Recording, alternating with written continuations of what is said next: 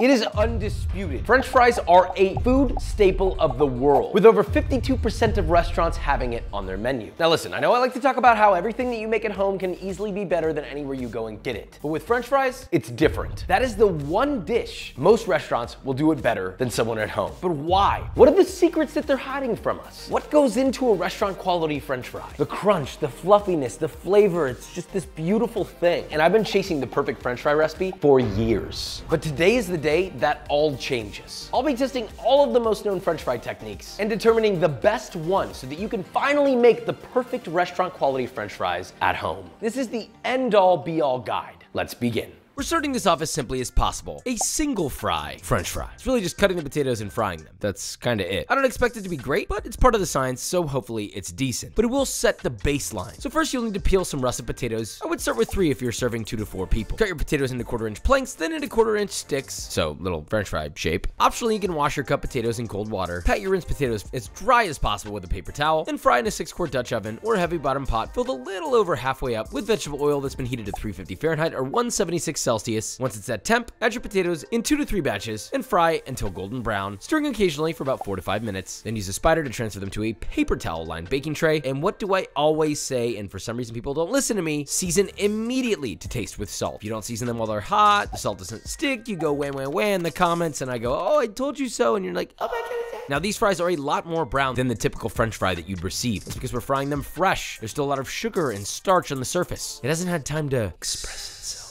So it browns more quickly than you might want it to, which I don't love. As soon as I popped them on the plate, they were, well, flaccid. And they stayed crispy for what, 5 seconds? I mean, look, they went softer than a, yeah, you know what. Let's taste.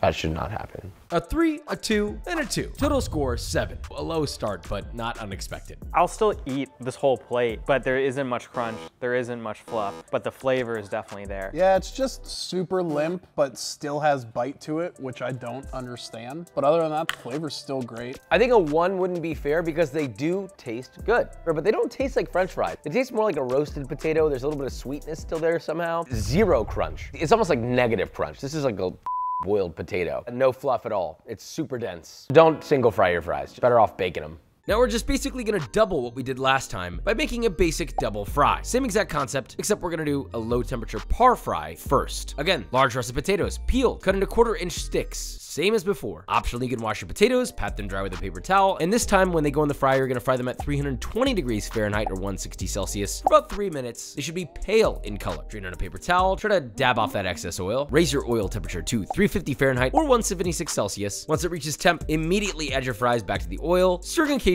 and cook until golden brown, another 30 to 45 seconds. Remove, allow to drain for a few seconds, and then transfer to a large mixing bowl using a spider and season to salt while tossing frequently. So the second fry, they got color still very quickly, especially when they went into the hotter oil, which not really enough time to get a little bit of color. I don't know why I did that, I'm sorry. But I will say, they do seem a little crispier. Now let's find out how much more. Didn't really fix that problem.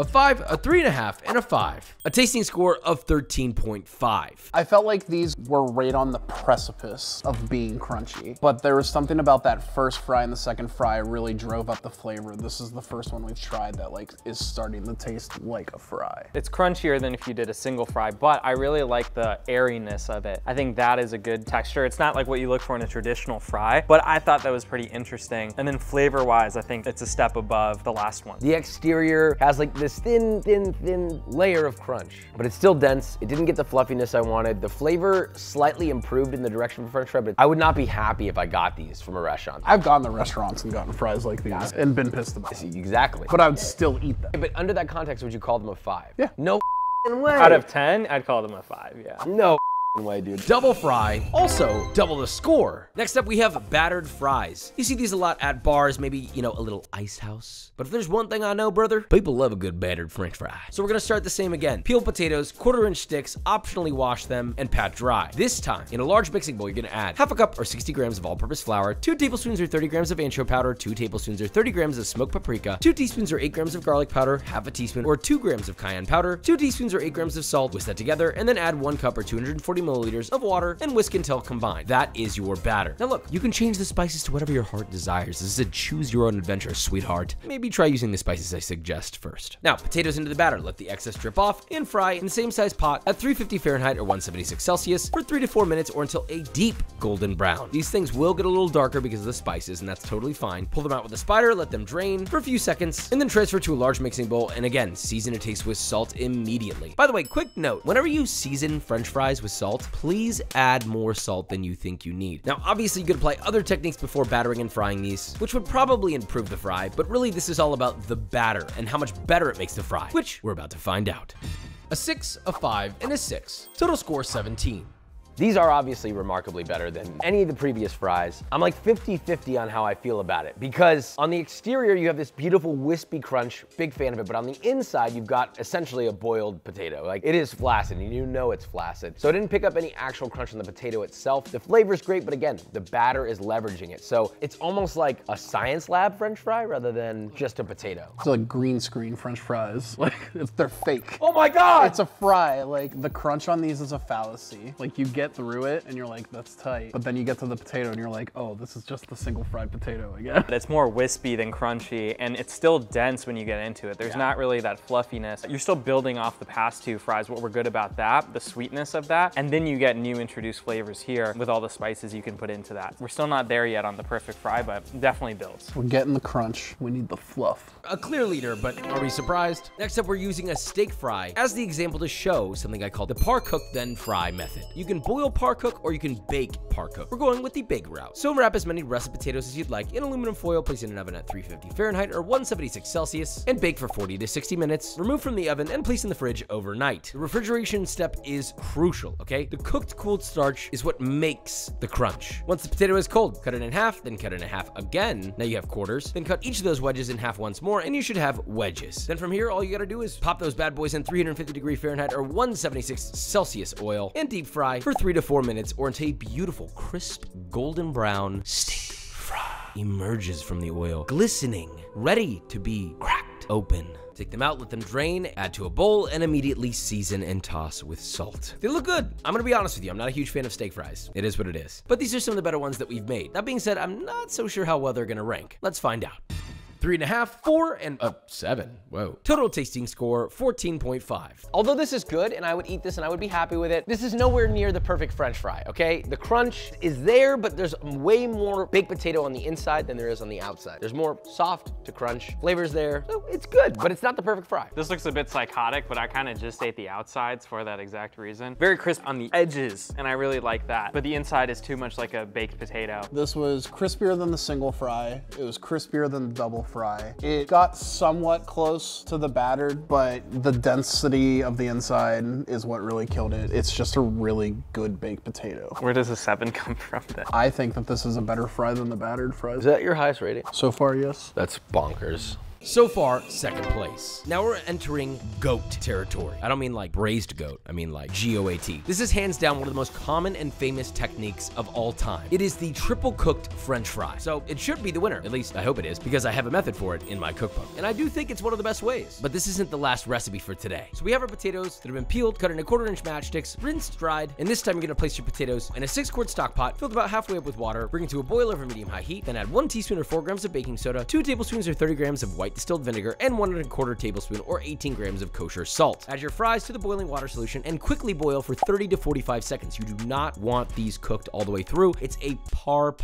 cook. They're still gonna be raw. This is just helping create a crust. So remove, dabbing dry with more paper towels. Then you're gonna take your par boiled fries and par fry them in 320 Fahrenheit or 160 Celsius oil. This is step 2 for the crust. And you're gonna cook those for 2 to 3 minutes or just until pale in color and matte. They should look like this. Creating a little chemical reaction there, brother, with the boiling water solution, little par fry. And again, your fries at this point should be just about cooked through. Remove, drain on a paper towel, and transfer to a parchment-lined baking sheet and place in the freezer overnight until frozen solid. That is a minimum of 3 to 4 hours, but ideally overnight. Josh, that's such a small amount of French fries, that's all I'm gonna get. Listen, to reduce food waste, we are only doing a small amount for testing here. Obviously, you can make more. Now, when it's fry time, you need to understand you are frying these potatoes from frozen. Do not let them come to room temperature. They need to be frozen solid when they go into that oil. So get your 6-quart Dutch oven with fry oil in it. Crank that heat up to 350 Fahrenheit or 176 Celsius. Lower in your frozen fries and fry for 2 to 4 minutes or until a stunning, golden, almost McDonald's looking French fry announces itself from the oil as you slowly lift up a shimmering, beautiful obelisk of potato. Transfer to a large mixing bowl, season to taste with salt, and hopefully these are the best French fries we have today. Let's taste. That's crazy. Notice that this is the only fry that when we've gone to grab them, we grab more than one. A big 8, another 8, and an 8.5. A total tasting score of 24.5. That's gonna be damn near impossible to beat, but we have one more contender. People will be like, oh, it's like the best one there and it's only an 8. Grow a backbone. You can't rate every good thing that goes into your mouth a 9 or a 10 because one day you'll realize there are not many things that deserve a 9 or a 10 in life. This French fry has the crunch that I was looking for. I know mentally that probably it could be a little crunchier. That's just me being really anal, but this is a good fry. No one's gonna complain about this. There's nothing there, as you can see. Flavor is everything that I want out of it. It just tastes like a French fry. And fluffiness is exactly where we want it to be. So it gets an 8, which is extremely high for me. Crunch is a huge step up from the last couple we've been having. The fluffiness was the big change here. We finally had one that wasn't so dense and it's balanced on all ends. The crunch, the fluffiness, the flavor, and that's why it gets a solid 8 from me. The flavor was unreal. The bite to the fries was on the outside, not the inside, which is what you want. This is the best fry that we've had today. Could be our winner, but we have one more left. The brined fry. This is quite literally the most untraditional version of French fries I think I have ever seen. We're not triple frying, we're not freezing, we're not cooling them down. We're literally just gonna fry them twice back to back, which is the exact same method that we did earlier in this video, which was quite literally one of the lowest rated recipes. The only difference is a simple brine. So again, start with the same potatoes that we've made every single time. I'm not saying it again, you know what they are. So you can use any size jar you want. We used a quart size, but it's all dependent on how many potatoes you do. The more potatoes, the bigger the jar. Here's how you calculate your brine. It's gonna be a 2 to 5% brine. 5 is very much on the high end, 2% is recommended. So if you wanna be around in the middle, a hypothetical scenario would be 30 to 35 grams of salt and about 750 grams of water. That's roughly 3.5 to 4% brine. Stir together to dissolve. Add a clove of crushed garlic, a 1/4 teaspoon or 1 gram of mustard seeds, and a 1/2 teaspoon or 2 grams of black peppercorns. Add your potatoes to a jar. Now make sure those are completely submerged in the water. If they're not, you may need to add a small layer of plastic wrap or something to weigh them down. Just make sure not to weigh them down with metal. Choose plastic or glass. Then you're gonna let those brine for 3 to 5 days. Then you'll pull them out. They're a little cloudy, a little funky. Make sure there's no mold on top. Ideally, there shouldn't be, but if there is, you might need to restart. Now drain your fries, dry with paper towels, and now our first fry, which will be fried at 320 Fahrenheit or 160 Celsius until the fries are just about cooked through, pale, and relatively matte in color. The first thing I noticed is little air bubbles here. Now drain on a paper towel, raise the oil to 350 Fahrenheit or 176 Celsius, and fry once more until a lovely deep golden and crispy. Something special is going on here because I removed from the oil, allowed to drain, tossed into a bowl. I heard something a little different than I had heard before. Seasoned generously to taste with salt, and already I feel like these fries are the most different looking, the most different sounding. Something about these are special, even though it was less steps. So let's taste.